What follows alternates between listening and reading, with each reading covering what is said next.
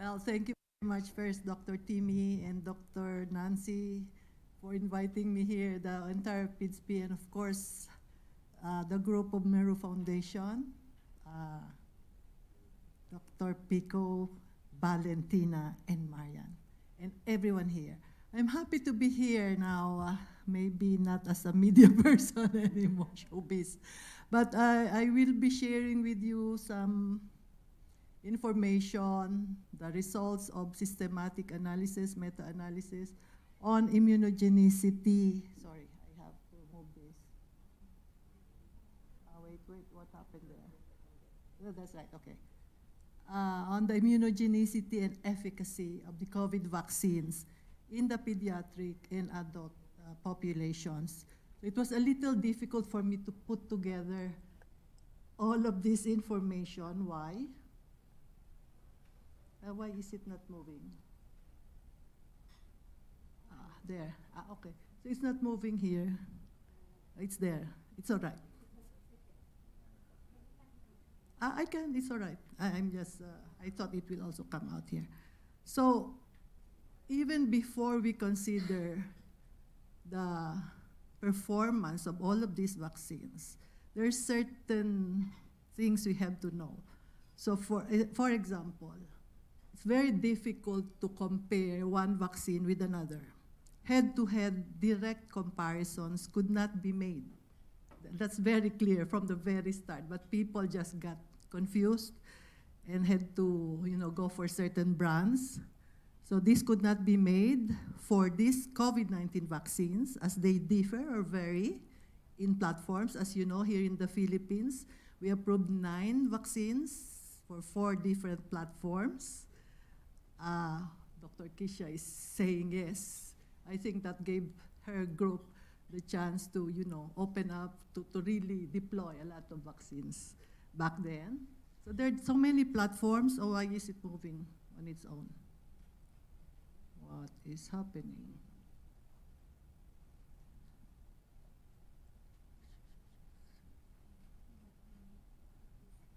It's this one. It's moving forward. I'm not finished with the first one.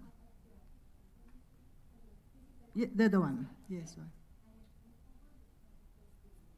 Yes, so it's only that one. Yeah, sorry. I was trying to move it here from here. So anyway, different platforms, different antigens. It's either the whole virus or the subunit, the spike mostly, or RBD. The dose, of course, there are different doses of the antigen, the vaccines, the number of doses, the interval between doses. So it's very, very difficult to really compare them. And when they did their clinical trials, there were different populations tested. So the age group, whether general population, the elderly, the children, stratified further into the young, the old, the adolescents. Then the health status. You had the healthy population, the immunocompromised, and then maybe more relevant to our immunogenicity topic for this morning is the immune response measurements. When we were reviewing or evaluating the clinical trial applications, there were just so many methods that these vaccine companies use. So are they actually harmonized or standardized? That we had to know. Of course, not in the beginning. And then, do we look at the biological standards? Of course, yes. And then how about correlates of protection?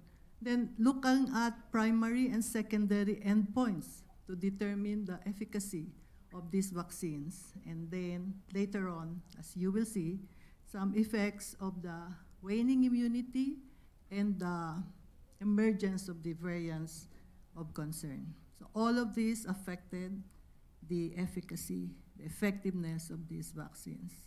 So it's still not working. Yes, so it's there.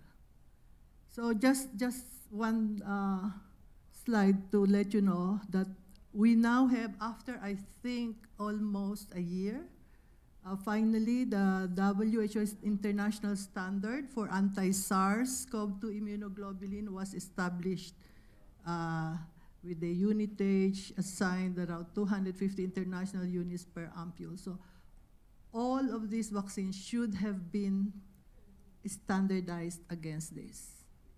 So, but we know that the data that we have, some of these vaccines have not been standardized.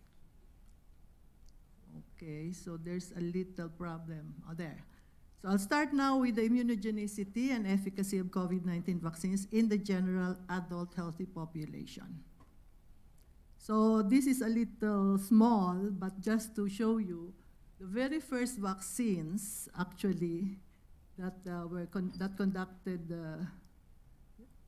clinical trials found that the currently developed, so in the Philippines, maybe all 7 of them that we are using would differ significantly in their effectiveness and safety. So I don't know if you see this, but everyone knows, at least here in the Philippines, for the mRNA vaccines, they have the highest efficacy at around 94 to 95%. Then we have the adenovirus vaccine that actually we had many different vectors as well, so they differed in their performance. So for the AstraZeneca, it's about 70.4. When they use a low dose and a longer interval, they got a 90% efficacy. But when they use the standard dose and shorter interval, it went down to 60%. Then we have they cannot see much. The inactivated, we had some problems, sorry. We had some problems with the, what's happening?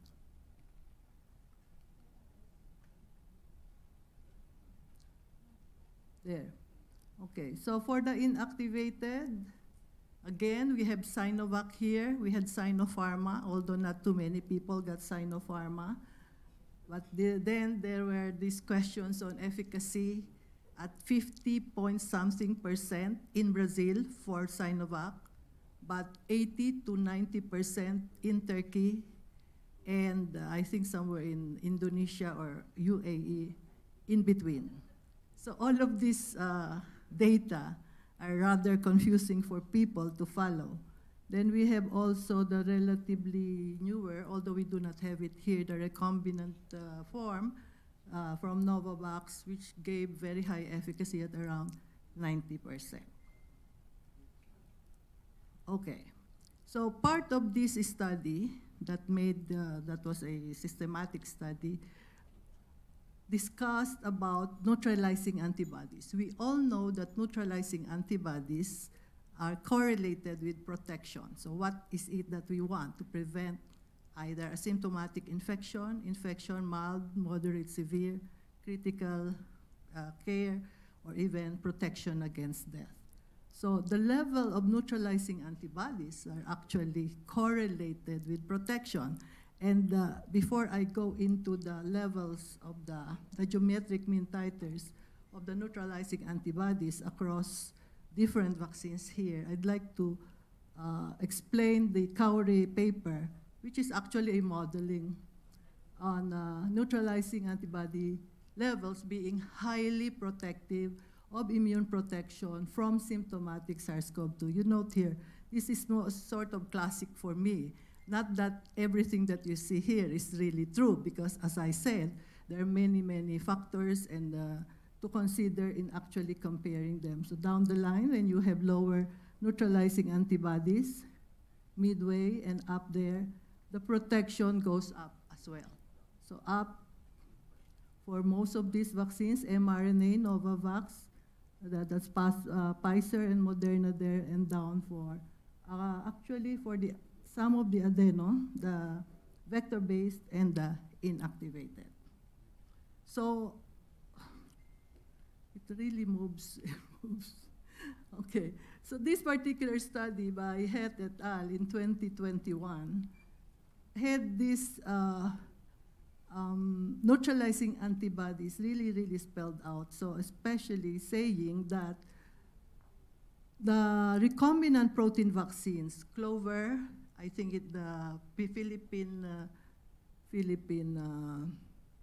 our Philippine clinical trialists did that study. Dr. Lulu Bravo, I think, headed that, and had the highest, 3,320 GMT. Novavax was even higher. And then why we had this lower for GMTs for the mRNA, I really could not understand it. But that is how He et al. And his authors actually reported it. So for the various inactivated vaccines, the GMT varied from 50 to about 300. So the highlights from this paper is that all reported VEs actually are higher than the 50% criterion required by the WHO. So given that you have 50 to 95, for as long as 50 was reached, then that is WHO approved already by WHO, FDA, and EMA. So it indicates that the currently approved COVID-19 vaccines are efficacious enough against symptomatic COVID-19 in the early stage after vaccination. So later on, you will see the waning immunity after 3 months, 4 months, 5 months also. The VE reported for the elderly population in this paper was also shown to be relatively lower, and we have problems there because, of course, they are more susceptible to SARS-CoV-2 and show a higher death rate. But clearly saying that the evidences for the VE can be unreliable due to complicated demographic characteristics of the participants in the clinical trials, such as population and geography, the VE being generalized from diverse settings with the dose and dosage influencing the efficacy of the vaccine. A single dose, J&J, and for the others, 2 doses. And then later, for Pfizer, they said for the younger, very young children, at least 3 doses for the primary. And the interval between doses actually really made a lot of difference as well. So now we go into the older adults, meaning more than 55, 60, 65, above. So we have this paper by Li et al., wherein they studied randomized controlled trials from inception, very early on, to April 2020. So systematically search, PubMed, all of this, no? And then there were 9 studies analyzed for efficacy, 21 for immunogenicity. And most of these data showed, were reported 14 to 28 days after the last vaccine administration across at least 7 vaccines. There were 7. So we have here the summary data, VE for those 7, summary, against COVID in older adults, meaning more than 55 years old, was around 79 to 80%. Seroconversion was good at 92.6%. GMT, now they use the standard median difference for the GMT because they had to cover for the different methods used in testing for neutralizing antibodies.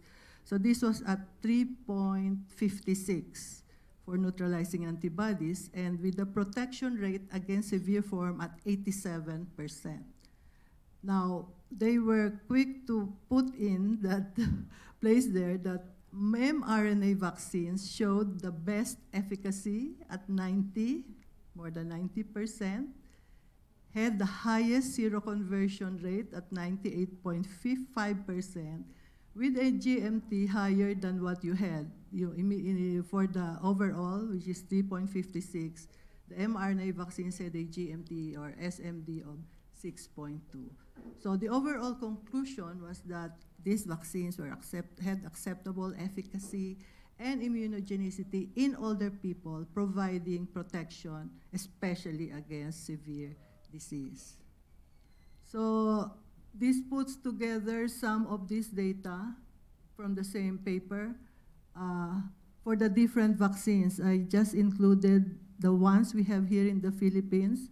Astra, actually CanSino we have not used, but it is included here. Then we have Novavax, Sputnik, we have J&J, Moderna, and Pfizer. So these were the original VE that we saw until of course, the variants emerged. So from the lowest here was at 53 and 55%, and the highest was around 91%, 92%. Now, for adolescents, children, and infants, so again, I just put in summary slides here. I looked at systematic reviews of randomized controlled trials in children and adolescents. So COVID-19 vaccines were evaluated in a total of around 11,000 children and adolescents in 7 published studies and over 49,000 participants in 26, at that time of the publication, ongoing randomized controlled trials. Now, only descriptive findings are included. So in terms of efficacy, the investigated mRNA vaccines, these were the very first ones that were given to children, as you know, no? Was found to be 90.7 to 100% efficacious in preventing COVID-19 among children and adolescents, revealing, of course, good efficacy profiles in this age group. So high protection against COVID-19. And in this review, the RNA vaccines exhibited over 90% efficacy after the second dose in clinical trials in this age group 5 to 17 years. No data yet for the 6 months to less than 5 years. So demonstrating, well, of course, that the policy of mass vaccination of children and adolescents seems reasonable and feasible. Additionally, the Pfizer vaccine was found among people, so they have different age groups that they would give data to. So age 12 to 18 years, based on data from real world, this is now real world effectiveness, real world condition. So against SARS-CoV infection, 92%. Against hospitalization, just a little higher at 93%.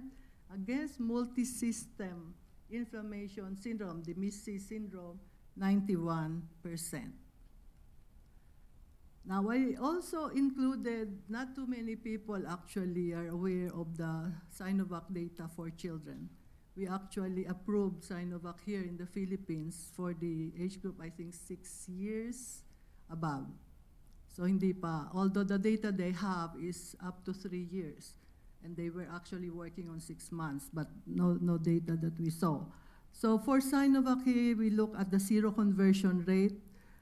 This is for, sorry, I cannot see anymore. So it's more or less 100%, at least more than 90%, up to 100%. Take note here, they used 2 doses, 1.5 and 3 microgram doses.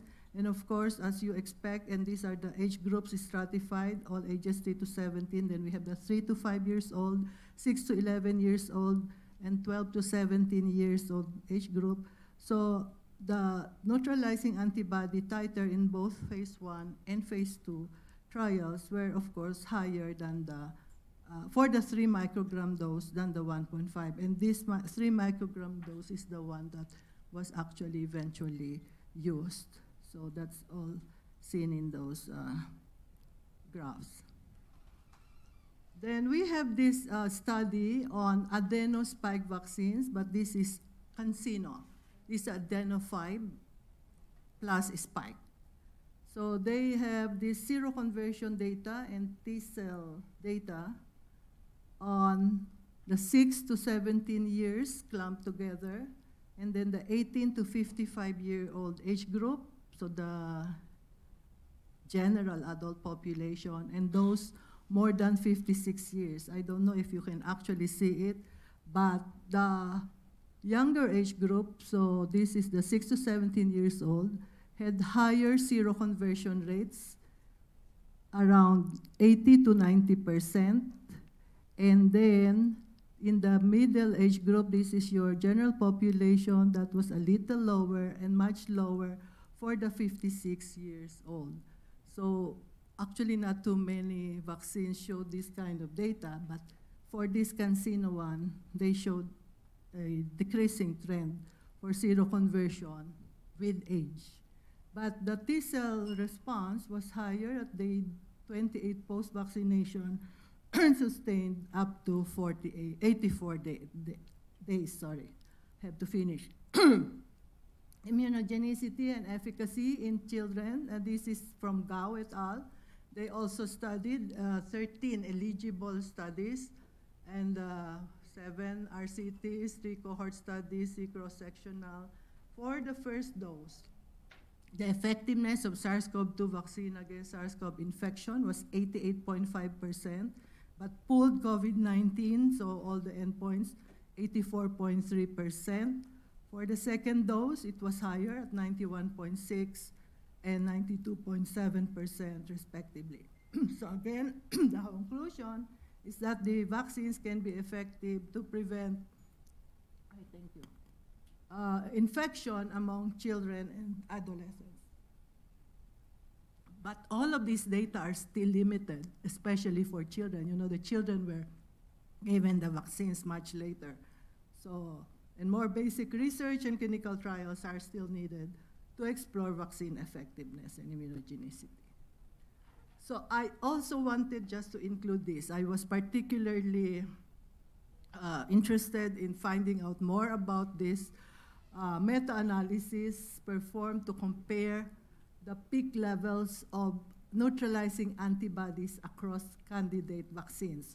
Why? I saw here that they use sucra here. You know, a level above 1 would be best fit, meaning it is good. It reaches the peak neutralizing antibody levels best. So they have listed here several vaccines that have very high neutralizing antibodies that belong to ito nga, more than 1.5 to 2. We have there Sinopharma, Astra, Pfizer. I'm not clear about New Crown. We're not familiar with that. Then Sputnik is up there. In the middle is, what's this? CoronaVac, which is Sinovac, Novavax, mRNA, and Adeno5, which is CanSino. And down the line is Adeno26, I think. That is J&J. So just showing all of this. So, well, still we're looking at the same, more or less the same data for the same vaccines. Now, for real-world effectiveness, just a few things here. Real-world conditions, Zeng et al. Had this very comprehensive paper on the overall result on 51 records from 14 countries included in this meta-analysis. So in fully vaccinated populations, the VE reported was for infection, 89.1, higher against hospitalization, 97.2, admission to intensive care, 97.4, death, 99.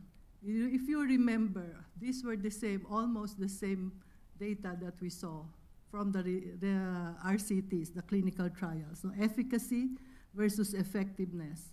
And then VE against infection by age group and also included healthcare workers was at 86.1 for the general population, 83.8 for the elderly, and high for the healthcare workers, which are of course in the general healthy group, 95.3%. And if you look by vaccine type or brand, Moderna and Pfizer are still up there, but Moderna had higher effectiveness. And we have CoronaVac was at 65, but still that's acceptable. And they have shown data on Delta variant. VE was only 59 after 2 doses, and AstraZeneca had varying VEs. But the conclusion was that the COVID-19 vaccines are highly protective against SARS-CoV-2 related diseases in real-world settings. Sorry, I'm taking so long. So just to also add that the VE against infectiousness, this is against infectiousness, 80% after dose of Pfizer. For Moderna, single dose could reduce potential transmission by 61%. And a single dose of Adeno26 is J&J, 68.1, but this is against gamma variant. So the general conclusions on the real-world effectiveness studies, these are consistent with the results of the phase 3 clinical trials, and the effectiveness of vaccines against confirmed COVID-19 infection in real-world conditions also varied per vaccine. So overall, the results suggest that available vaccines currently approved for use have a good protective effect against the major outcomes, especially critical COVID-19. So when well, of course, we understand about waning immunity and the emergence of variants. We do not see much of this, but they tried all of the vaccines. They tested, looked at the data for all of the vaccines against the variants, and most of them were down in terms of neutralizing antibodies. But what is clear right now, and I thank Dr. Jean Solante for this slide, is that protection against symptomatic COVID-19 decreases over time, but during Omicron, protection against severe disease has remained or is preserved. So we see that, no? Down there for the,